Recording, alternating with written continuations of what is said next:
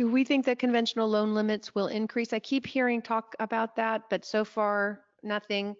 But I think it's important for anyone new on the call today to know that you can get up to 10 investor loans.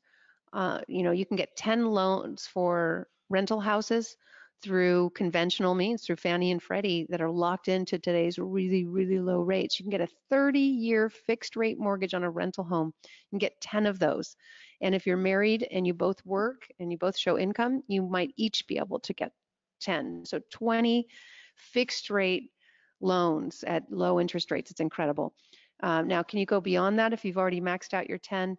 Right now, it's going to be more portfolio loans. And I was just at the IMN conference in December in Phoenix, and you just cannot even imagine the number of lenders that were there. Booth after booth after booth was lenders. They've got so much money they want to lend, and they really like lending on portfolios, people who own a bunch of properties. So if you have those 10 conventional loans, you might want to talk to one of the portfolio lenders, and you can talk to your investment counselor at Real Wealth Network to get some of those names, or just go on the resources page on our website and see if they would refinance all the properties you have into one loan, and then you would free up those conventional loans to get 10 more. That's one way to go about it. All right, God forbid, but if someone like Warren or Sanders were to become president, how might this affect interest rates, etc.? The way that our government works, or has at least in the past, is there have been some controls on the president, and that is, of course, Congress. So generally, when we have a really strong president who's like really Republican or really Democrat, then you generally have a bunch of people, senators that are voted in to balance it out. And that's what we saw here with the Trump administration, where it was the first couple of years, it was pretty much, a free for all, because it was mostly Republicans and they were voting. There was a majority. And then at the midterm elections, then that changed, and it's harder to get things through. So I imagine if we had a very leftist president that got voted in, there would be some limits on the things that they could do based on the gridlock that you would see in Congress. At the same time, what we've seen more of is executive orders. So as many executive orders as Obama made, and now Trump, and potentially setting the stage for the next president, that is what is more concerning, that seems more and more decisions are being made without Congress. So that would be scary. I don't know that the really, really big decisions can be made unilaterally like that. So my guess would be that there would be gridlock. Yeah, otherwise, we find ourselves in a situation where there's a lot of young people today. They're the largest generation today. They have a lot of power through their voting power, and they're angry. Now, if you're a Gen Zer or a millennial, you might insult somebody by calling them a boomer, because they think baby boomers are the ones who have created all the problems that they're going to have to face as they grow up. So there's a backlash, and that would probably show up in the next election. So the bottom line is, we don't know what's going to happen, but at the end of the day, people still need to live somewhere. And if you are a good landlord, if you provide a good quality property and you're fair, and you're offering a property for the median, or what the average person can afford, whether it doesn't really matter what their politics are, they're going to need a place to live. All right. Any thoughts on rent affordability rising and room to increase rent? It depends on the market for sure. It depends on the area. In certain areas where rents are still really affordable, there certainly is room for rents to go up. Whereas I know that in the Silicon Valley, we've kind of seen it stabilize. And in New York, I believe it's stabilized. I believe parts of Dallas have stabilized because there's been so much more inventory coming online, but don't quote me on that. You'd have to go to a really great website like Rent Range, or anywhere where you find the local rents to see and verify. The most important thing is to make sure that you are understanding the local rents of the area and not trusting someone who doesn't really know. A lot of times people will go find a real estate agent in an area and buy a house, and that real estate agent will say, yeah, I think it'll rent for this, but they don't really know because they're not a property manager. So never take the person who's selling you the property, never take just their word for it, because they're selling you a property. Just like anytime someone's selling you something, there's an ulterior motive. So just always just double check. You can verify online in so many different ways to see what the local rents are. If you were projecting to get $1,300 rent and everything else around there is $1,000, you're probably not going to get it. But if you look at the comps and everything's going up $100, then you're good. So just be really, really conscious about local rents. And remember, a broker may not be an expert on that topic. They are an expert on selling property. I had a busload of people we were taking around Cleveland to show properties there, and somebody on the bus was from Australia and said that they were in escrow on an apartment in Cleveland, and could we drive by it? And I said, sure, but why are you buying it? And he said, oh, it's by a great school and it's fully occupied and blah, blah, blah. Well, we drove by it, and it was definitely not near a school. I mean, it was near a school, but it was on the other side of the tracks, not a nice area. There was for rent signs everywhere on that street.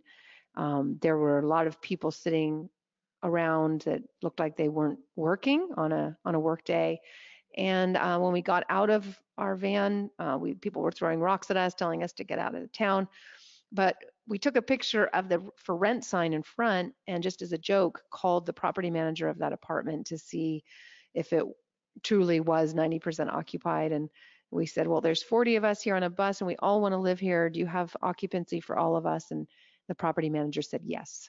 So again, you got to do your own due diligence always on rents, because the person selling it to you may not know. China could dump US bonds as a trade weapon. Yes, that's possible, but from what I've heard, it's very unlikely because it would hurt them as well. So I doubt that's going to happen, but the question is, how much longer will people be interested in buying US debt, given that our debt to GDP is so high? It certainly doesn't seem to be slowing down too much, and a lot of other countries are in worse shape. So the way I've been told from economists I've interviewed on the Real Wealth Show is that we're kind of the best deal in town, even though it's not the best historically. But that if you're getting negative rates overseas and you come to the US and you get something, it's better than negative. So it's not my area of expertise, but I think it's unlikely. What do you think of buying lower end homes in Indiana that sell for 50 or 60,000 that rent out for $700 a month? I think you better make sure you get a lot of input on that. We have done that in Indiana, and we've gotten really, really hurt from that. There's a different tenant when you get under $900 a month. Even in Indiana, it's a different kind of tenant, tends to be lower income, tends to be more mobile, and doesn't have a lot of savings. So if something goes wrong, then they if they get sick or go through a divorce or lose their job, they don't have the reserves necessarily to pay the rent. Also in Indiana, at that price range, you may be in really high crime areas, which is just a nightmare. No matter how nice the house is, if it's a dangerous area, you're going to have trouble keeping that place rented. And when it's vacant, it gets vandalized in high crime areas. So the first thing I would do before buying any lower end home is check out the crime rate. The second thing I would do is talk to 3 to 4 property managers to get their opinion, because a lot of property managers are afraid to go into those areas and afraid to try to collect rent from those areas. So just do your research. Don't trust the person selling you. The person selling you might be buying those for real cheap and maybe 20,000 and selling it to you for 50,000. I've seen that happen. Again, I'm not saying that's the case here, but just make sure you've talked to enough people. Another thing I do is I just, make sure you go see it. Go see it, and in the daytime might look a lot nicer than at nighttime. when people are afraid to go outside. So what I'll sometimes do, I don't buy in those neighborhoods anymore, but when I did, I would go there in the day when it was safe, and I would talk to the neighbors because they're usually out sitting on their on their balconies, not working. So um, yeah, talk to them and just kind of find out what the neighborhood is like and if they like it there and if it's safe and what to be aware of. Okay, next one. Happy New Year. Happy New Year to you. What is your location pick in the Southwest? High cash on cash, safer place to start single family rental investing? Very good question. Um, Atlanta is a hot, hot market.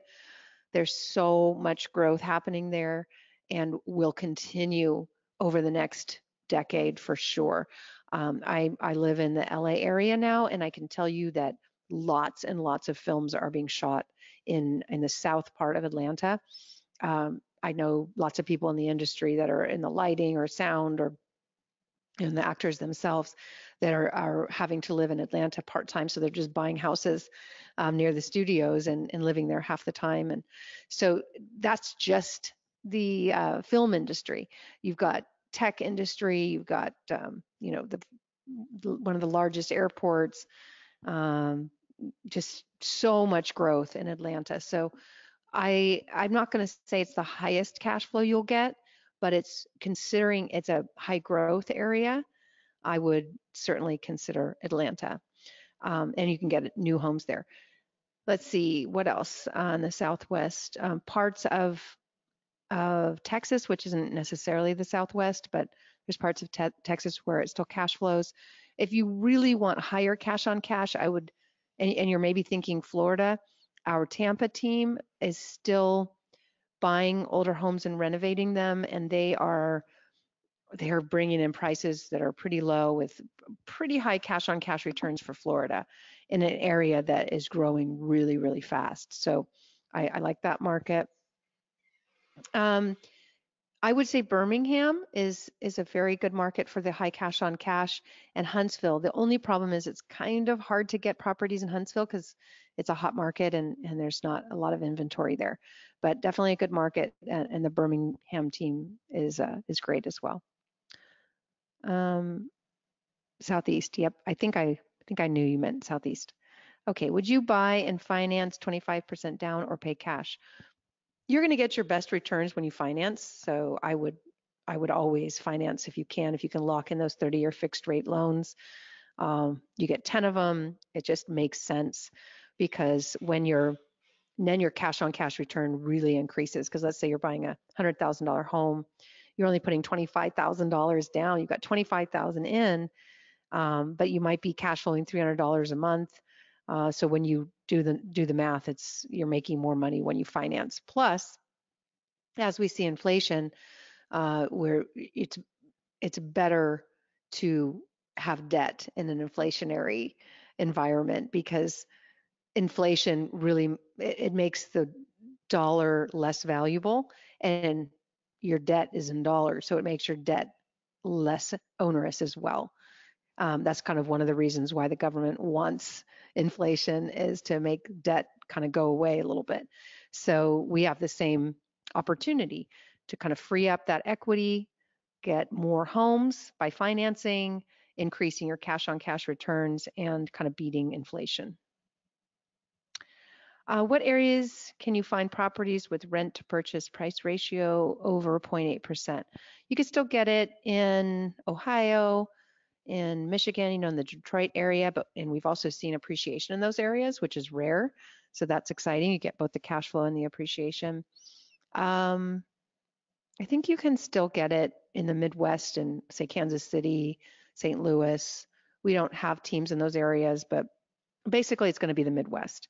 It's really hard to get over 0.8% in the Southeast where there's so much population growth and job growth, but you might be able to. Okay, someone said we gonna be flying out in LA. Hi there. I look forward to meeting you at our next event too.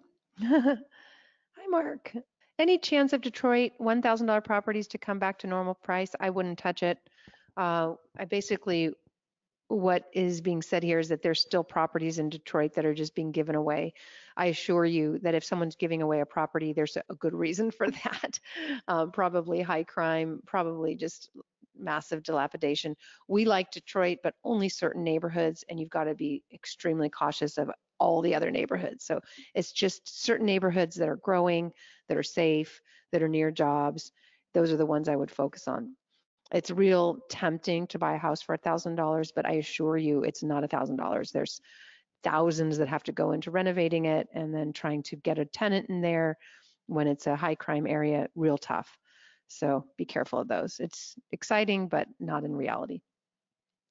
Do you primarily focus on single families or is there a multifamily strategy for 10, 20, or 50 units?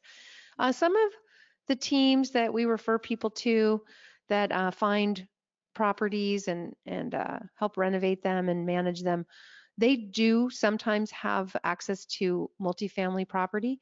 Now the thing is, if you're new to investing, you've got to understand that multifamily is a totally different animal.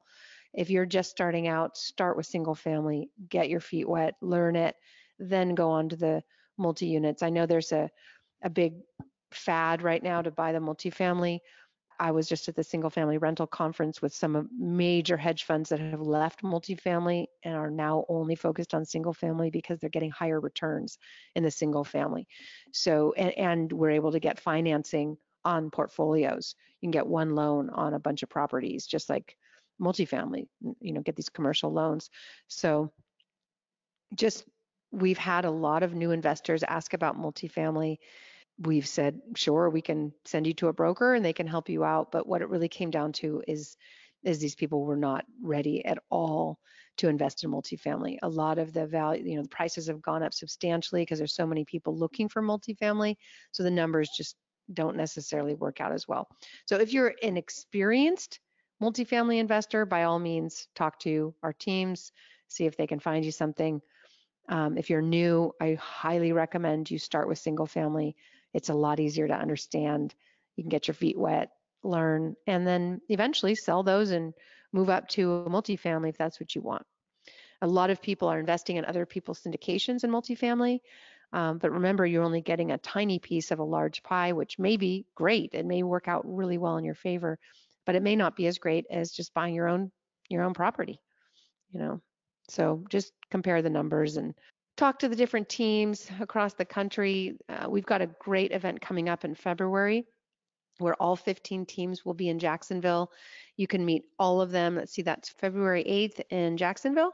Check it out on our website at Real Wealth Network. I think you'll be excited to see that you'll be able to meet all the teams in one place and get an idea who does multifamily and who you trust and build your portfolio that way.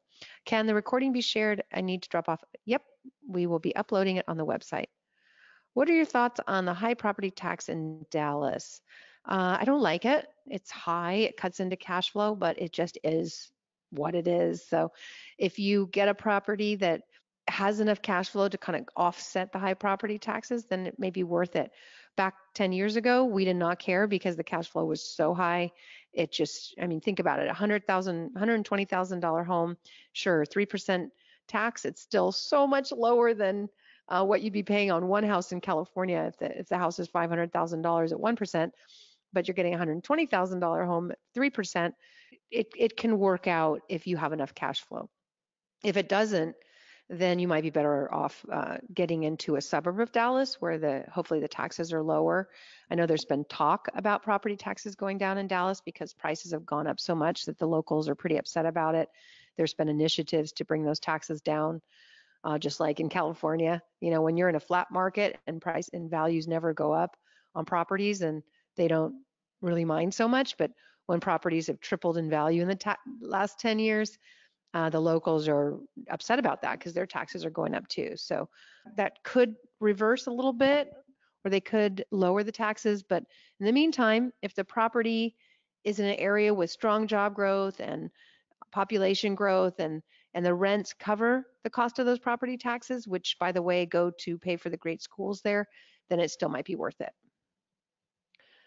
Traditional lending for single family homes might be more stringent, but the private syndication has emerged as a lenient source of capital. Could the complacency in this private syndication space be a big enough trigger for the next financial crisis? I don't think so. In the single family world, institutional owners of single family homes, they're only about 3% of the market.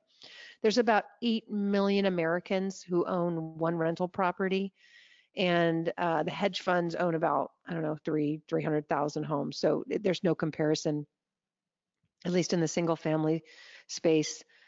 They just don't own that many. It's the mom and pops who own the bulk of single family homes. So that's good.